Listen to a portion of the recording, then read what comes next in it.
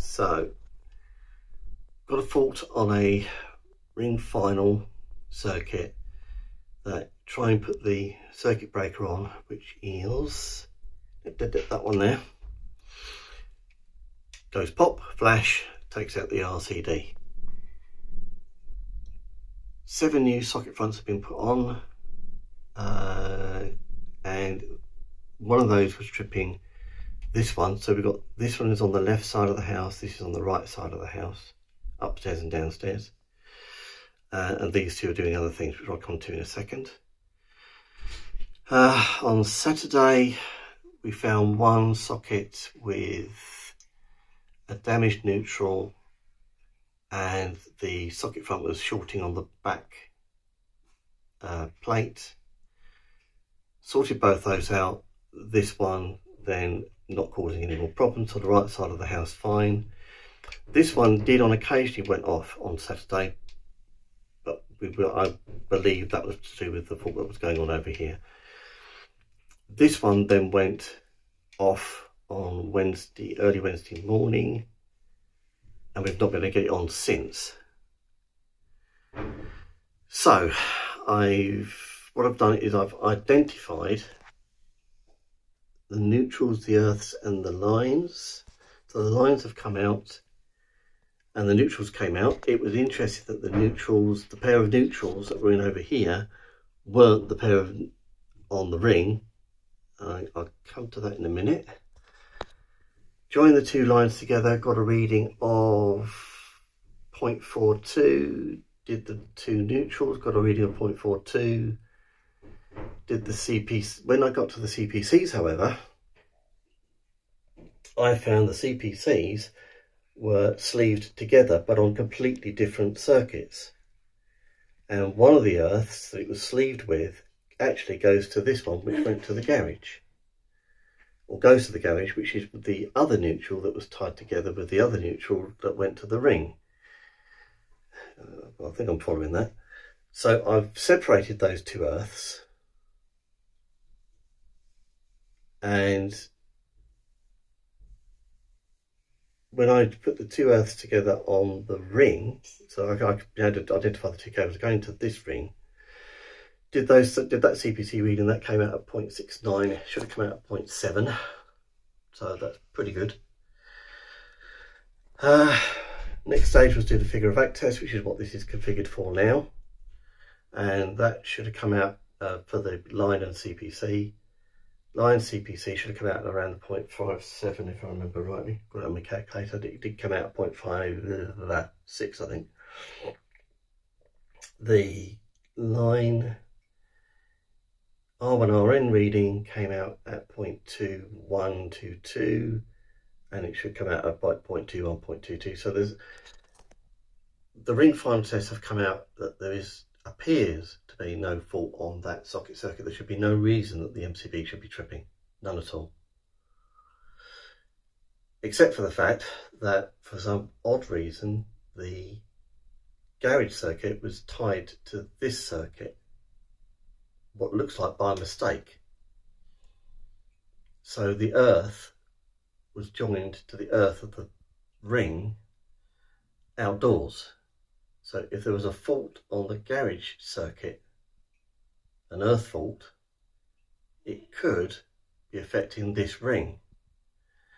So what I'm going to do, so the garage earth is this one, is that one, and the garage neutral is that one, and the line for the neutral I've still got plugged in.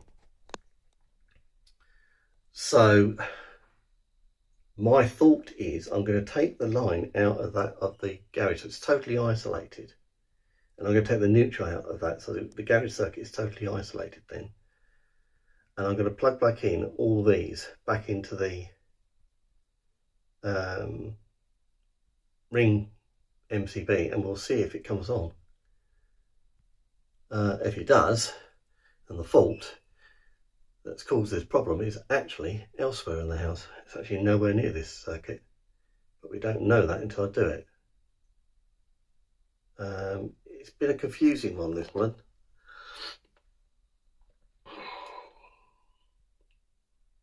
I don't think that was done by design. That seemed to me that those two earths, CPCs, were joined together by mistake. I can't see why it would have been done that way.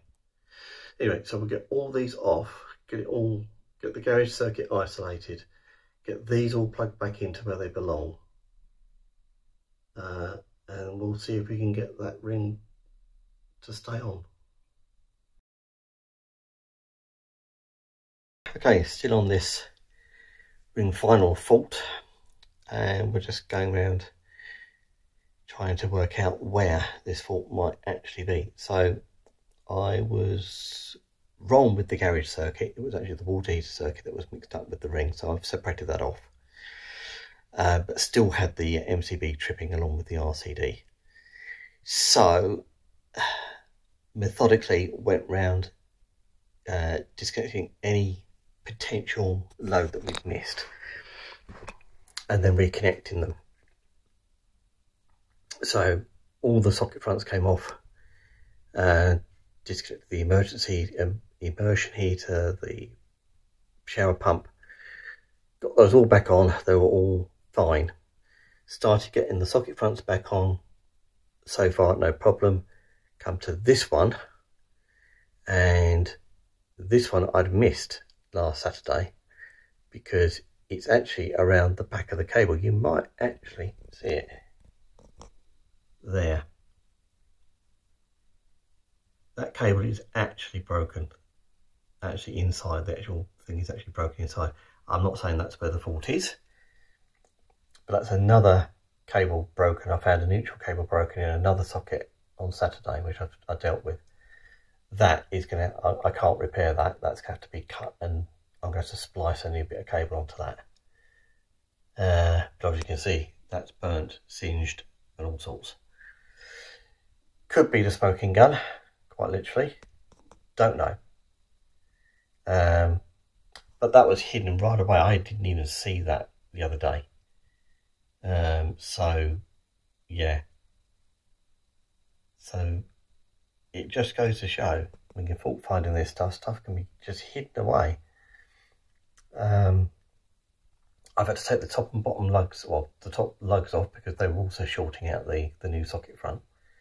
The BG instructions do actually say that if you've got metal back boxes to take off the top and bottom lugs, because they will actually potentially touch the terminals, which is what was happening. So, but that is a broken cable, and I really have to check around all the cables. The one next to it is fine, but it's possible that could be what's been causing the problem on this circuit. I don't know for sure. I've got another 2 sockets to go yet. Right, so we're all back up at the moment. Turns out there might have been a couple of faults, all with the sockets. New socket, well, no, behind the socket actually. As I showed you earlier on, the burnt cable. So I think there was a couple of different ones, different faults all at the same time. We've got a socket on a different circuit, which I found out when I got electrocuted. But it's up for the moment, so I'll just keep an eye on it and see if it stays up. Yeah. Ow, my hand hurts after that shock. Anyway, I think we'll head off on this one.